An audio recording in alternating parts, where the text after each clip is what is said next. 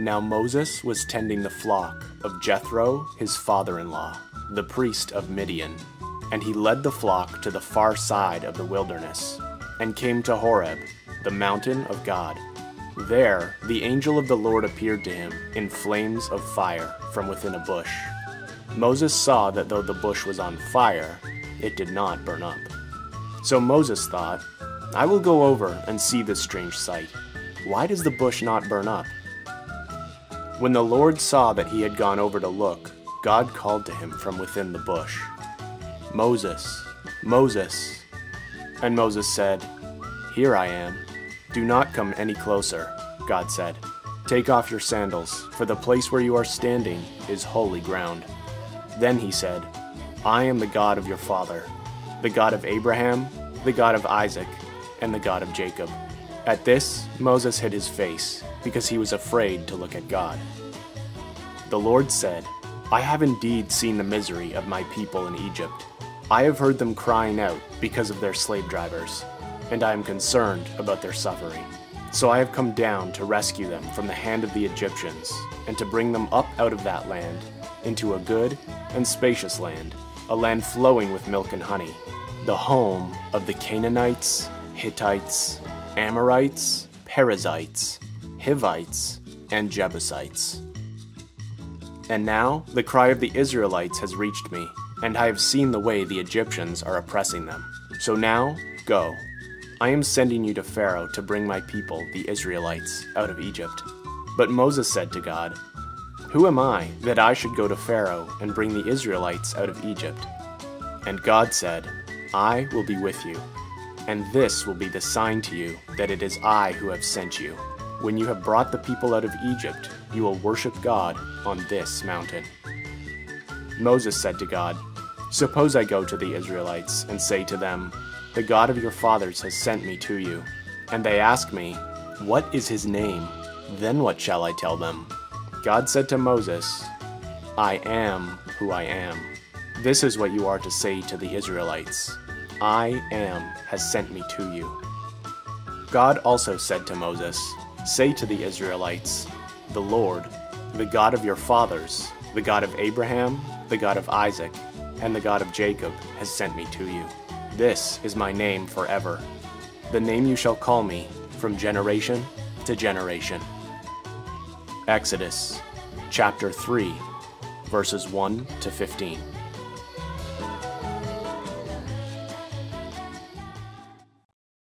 Good morning, family.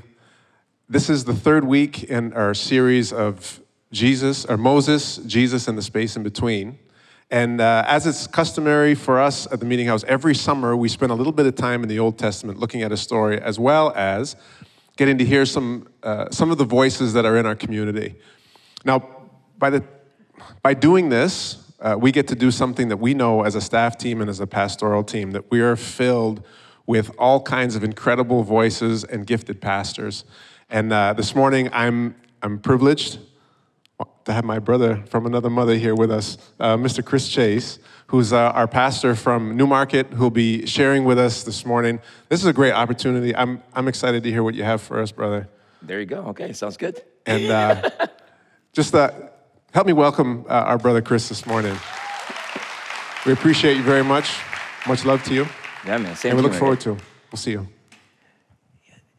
Favor ain't fair. He's one of the most handsome men I've ever met in my life. It's just not fair. Take that compliment, my guy. Take it.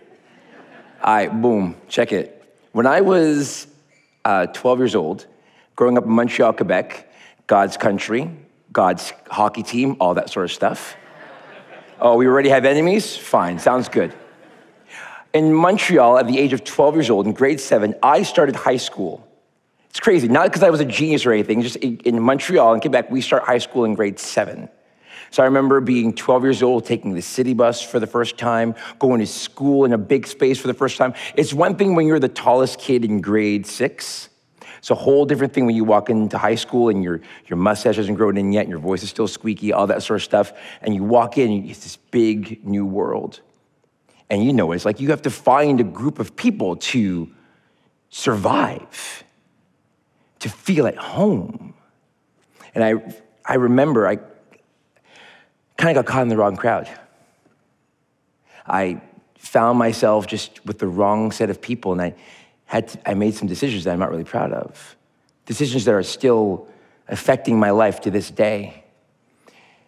Because the crowd I hung out with was the drama club. That's what you guys are all thinking, right? When I started telling that, right? Acting, ladies and gentlemen, acting.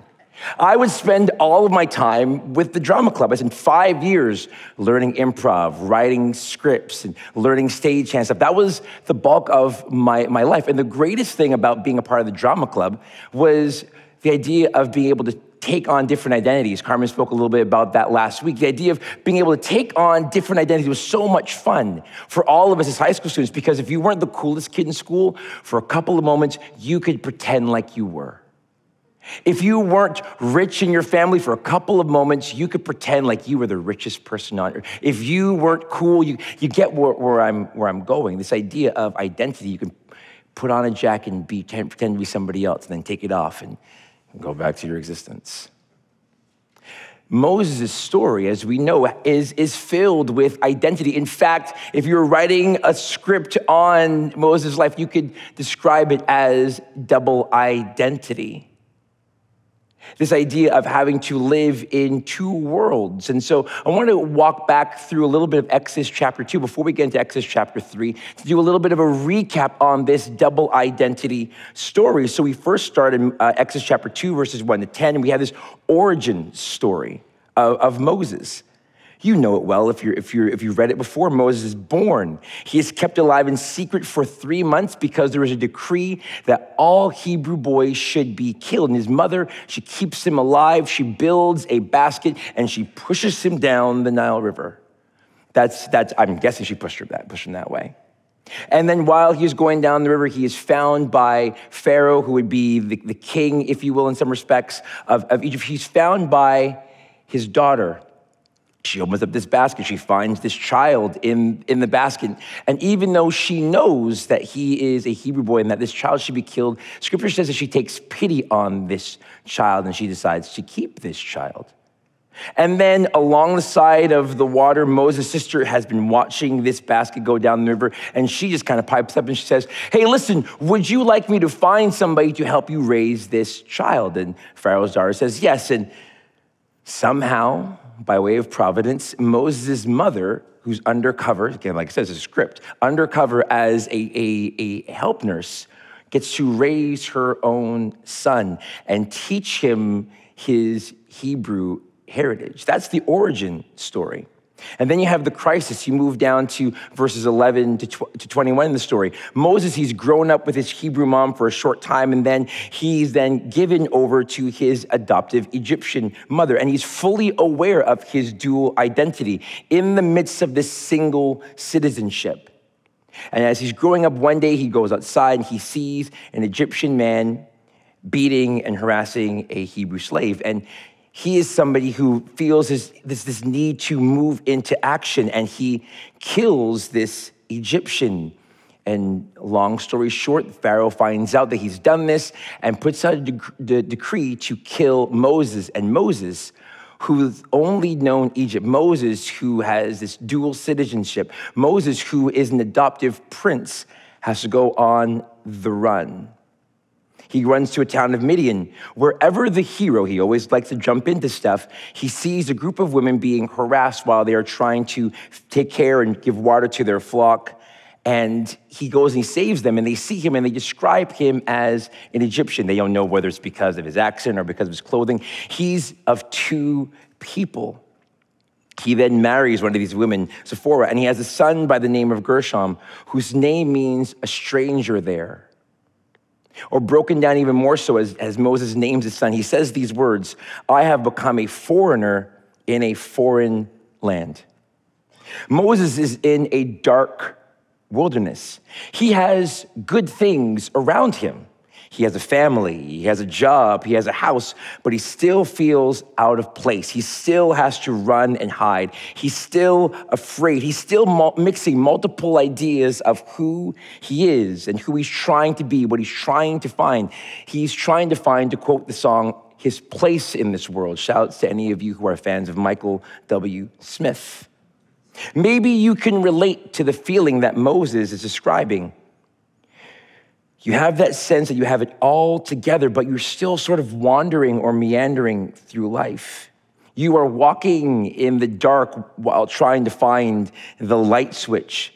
Maybe your life is not as dramatic as Moses. Maybe you're not on the run for murder, but you're still in the season of, how long, man?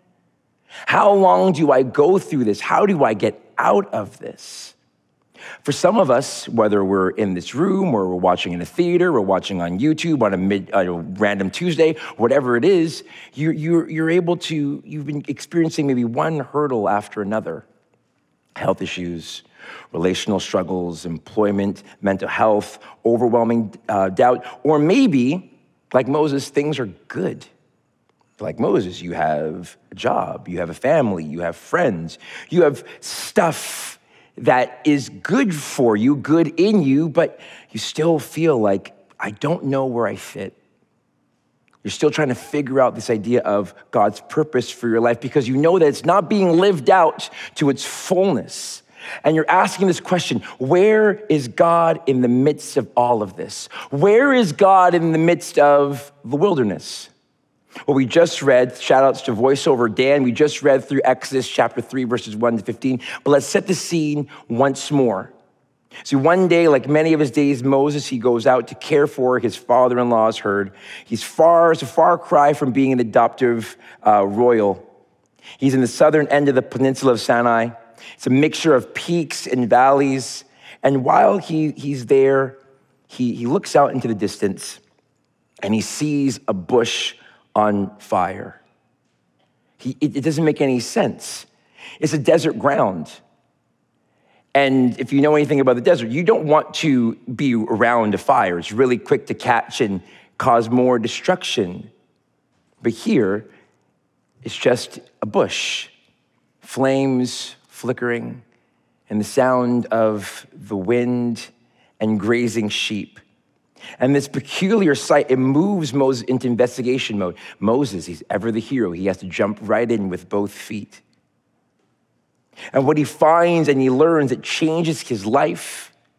It changes his purpose. It changes the history of the people of Israel. And it gives us today, in 2022, thoughts and lessons on who God is in the midst of our wilderness. So we're going to take the next 15 minutes because there's just not enough time.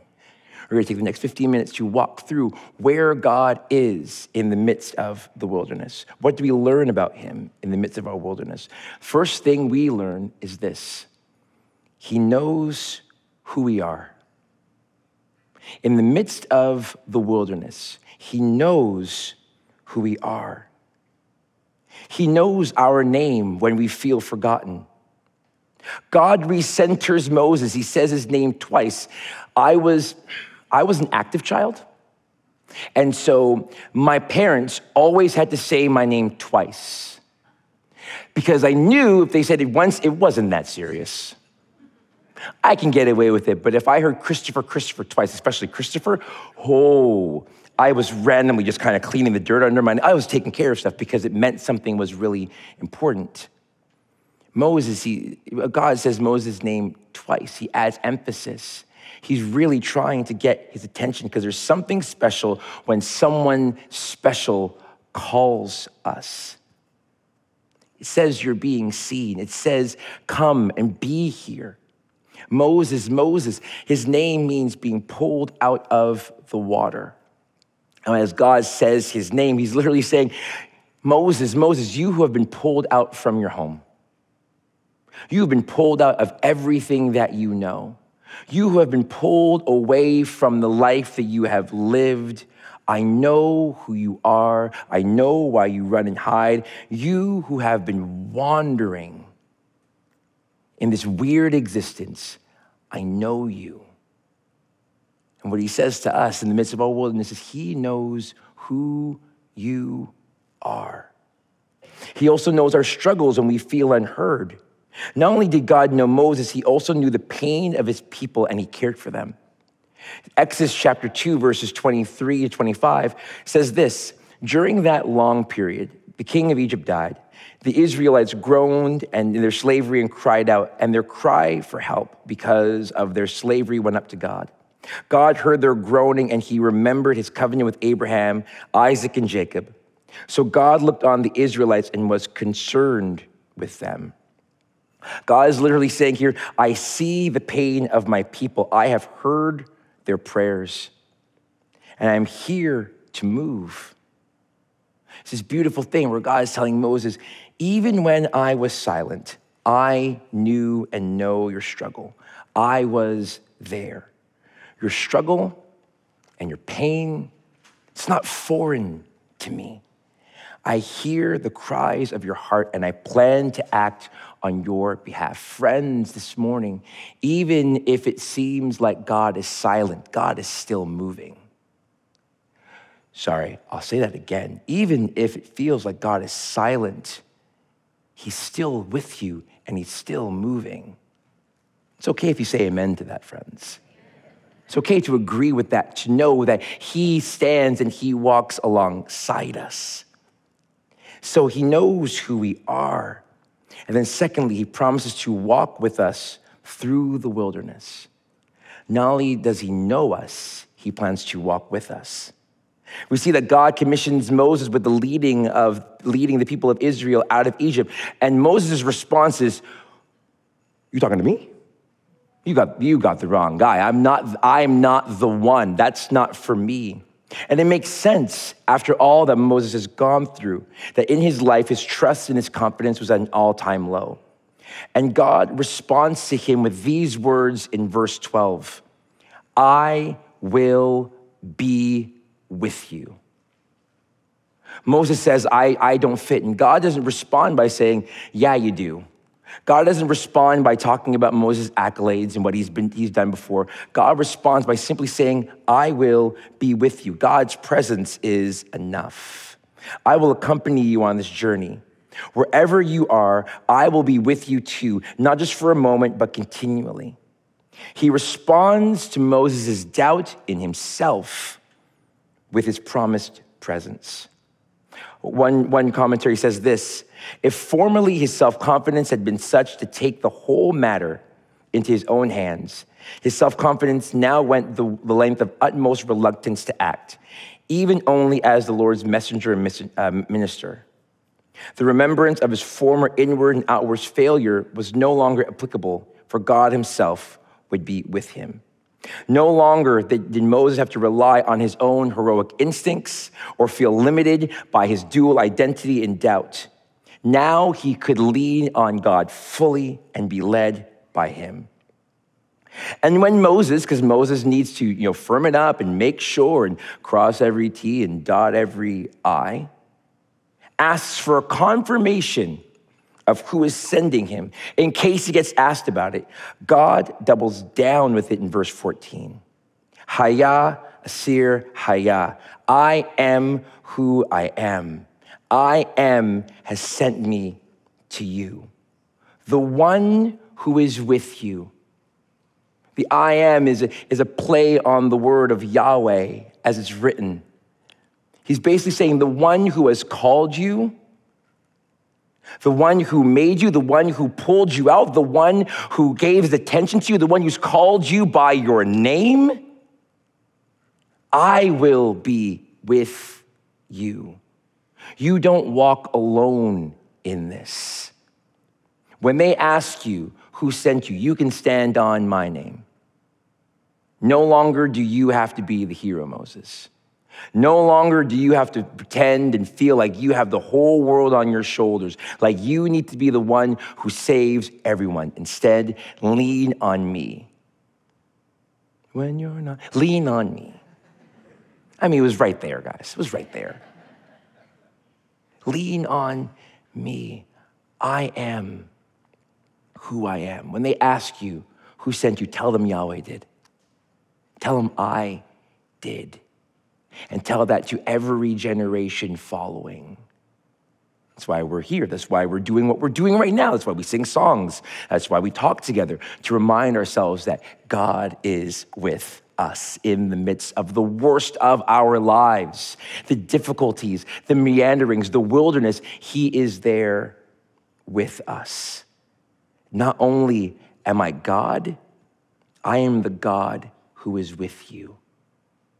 Heaven here below, heaven here with us, God with us, not abstract all the way over there where we can't, right here in us, with us, leading us. God is basically saying to Moses, no longer would he walk in the dark alone. No longer would he have to run and hide, for the God of the universe would lead him, would speak through him, and eventually, as we heard, bring him back to the exact same mountain, the exact same spot, completely different than that moment. Wouldn't it be beautiful that we would walk back into situations that we're in right now, a year later, 2 years later, completely different than how it was when we first got there because of the goodness and the presence and the power and the life-changing moments of God. Wouldn't it be beautiful to know that we don't have to walk through the wilderness alone, but we walk with him. And as we walk with him, he changes us and he brings us right back to spaces where we were before. And we can say, oh God, I remember what you did. I remember where I was. I remember what you did. And I remember that you've been with me the entire time.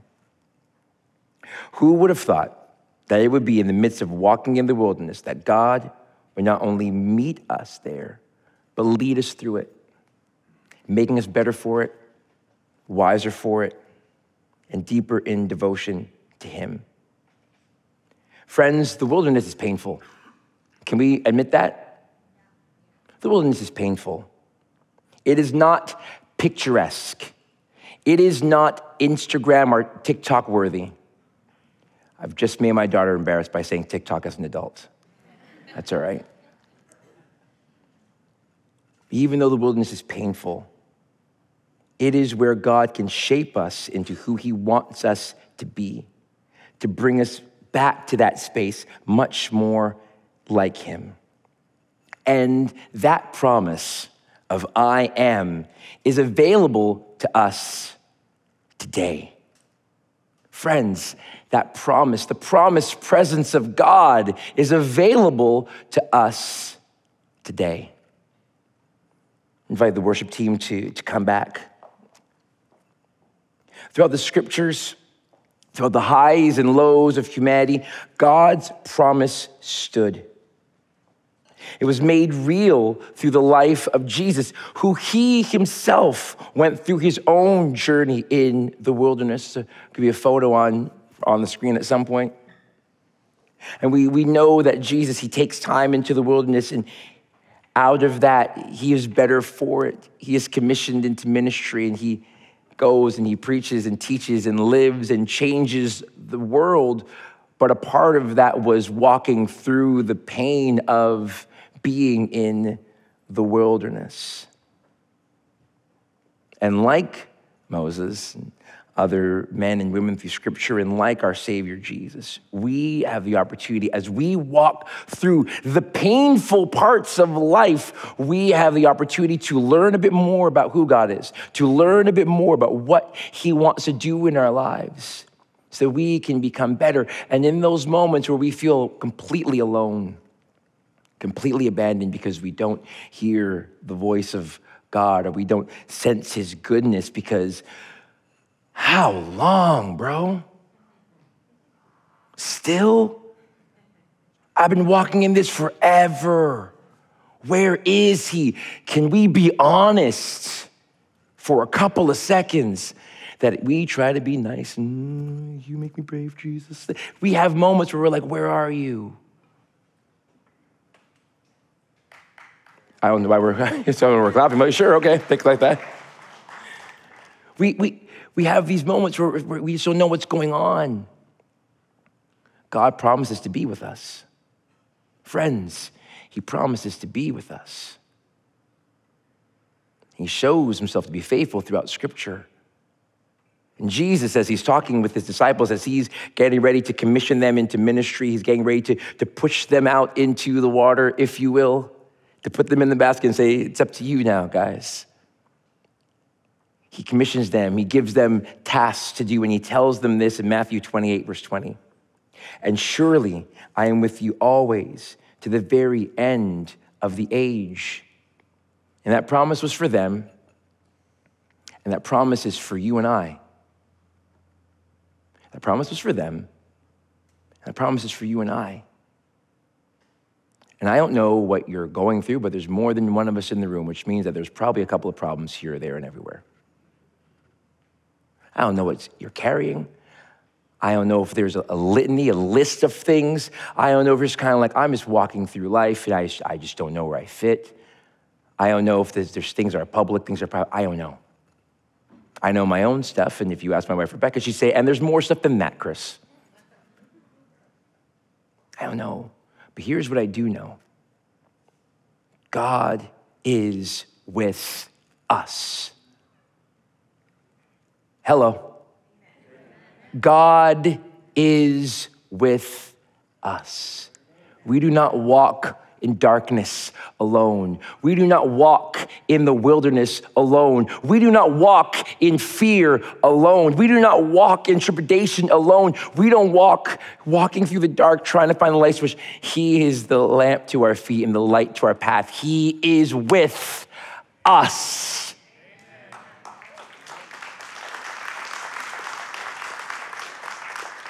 And so may it be for you this morning, may it be for us as a church, may it be for those who are kind of here or watching and kind of investigating because they clicked on a YouTube link, that went from watching Kinder Eggs being open to being part of our church. I don't know. YouTube is weird. I don't know how they got here, but maybe for all of us, that we hear that and hold on to that in the midst of confusion, in the midst of the I don't knows, in the midst of the how long, bro. We don't walk alone. Even if it's silent, God is with us. Can we pray together? Lord Jesus, we thank you